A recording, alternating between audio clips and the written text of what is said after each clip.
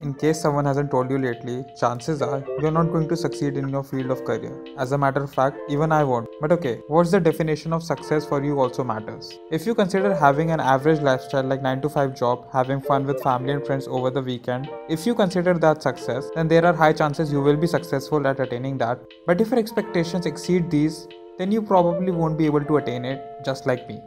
I won't pinpoint at you because I don't even know you. So allow me to take myself as an example in this video. If you somewhat fall into the same category, well, then you know.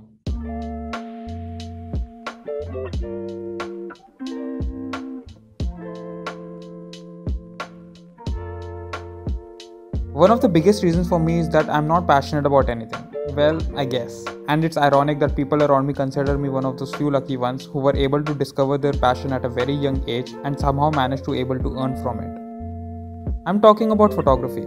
People think photography is my passion. Well, for the longest time even I thought I'm passionate about it. The compliments you get for doing something is really what makes a person to keep doing that shit. That fishing for compliments turn into a habit for few people, and that's what they actually misinterpret as their passion. For instance, I started doing photography very randomly and somehow people loved the photos I clicked and they said, you should be a photographer. Maybe I do have the eye for a good photographer, but seeing it now, photography has always been my interest, because if it was my passion, I would not be making these videos on YouTube. I would be fully indulged in the world of photography. But now, I only pick up my camera whenever I get a paid gig or some good concept to shoot in mind.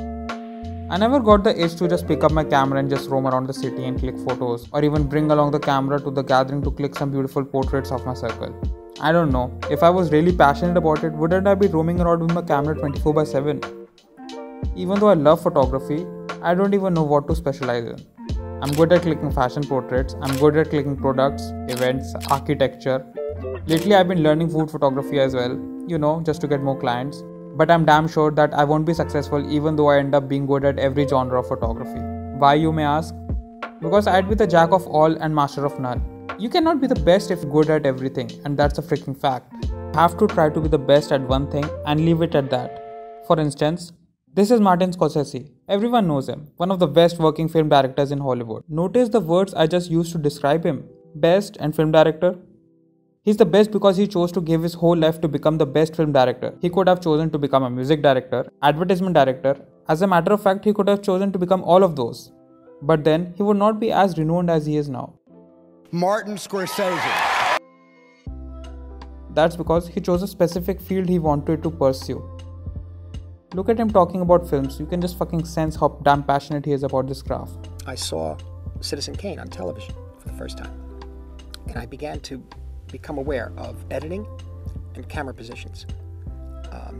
And what I guess happened there, of course, is that what he did was literally, he was not afraid of being self-conscious with the camera and making self-referential remarks with the camera and literally letting the audience understand, yes, the camera is looking through the floor up into the ceiling. Wells did this. And he did it with such conviction and with such brilliance that you began to realize, I see the camera moves. And I began noticing camera movement because he used that wide-angle lens a great deal. And if you use a wider-angle lens and you move quick enough, you see the walls speeding past you, And that's passion. What we have time to time is not passion. That is our interest. Even Bruce Lee once said, I'm not afraid of a person who knows 10,000 cakes, but I'm afraid of a person who knows one cake but practices it for 10,000 times. Look at the videos I've posted on my channel. Vlogs, short films, film-related videos, self-discovery videos. I'm pretty sure you cannot tell what exactly I'm passionate about by just going through my channel. But one thing about me is that I'm fucking creative. Nobody can take that away from me and tell me otherwise. You can give me a topic and I will write a script in just within few hours, just like I did for this video, or in fact every video of mine. I'll have the whole idea developed for the execution in no time. But it is hard to stay creative all the time. I don't have a circle of creatives. Tech YouTubers hang out with other tech YouTubers, bloggers with bloggers, portrait photographers with other portrait photographers, and they motivate each other or inspire each other. Since I've been switching my fields from portrait photographer to a fucking blogger, to a film related YouTuber, then a product photographer, I was never able to establish my presence in a specific community, which disabled me to make any creative friends. So I always tend to fall into those non-creative period, and it's harder to get back on track because I don't have anyone to just look up to as a healthy competition. It's just me. You can call it either procrastination or creative block. So Aditya, what about the career now? What are you going to do now? Well, it's still very uncertain for me. I love photography. I would love to have a career as a photographer. But what I love more than that is my creative freedom as a creative individual. And that is not possible with photography because majority of the decisions are in the hands of client.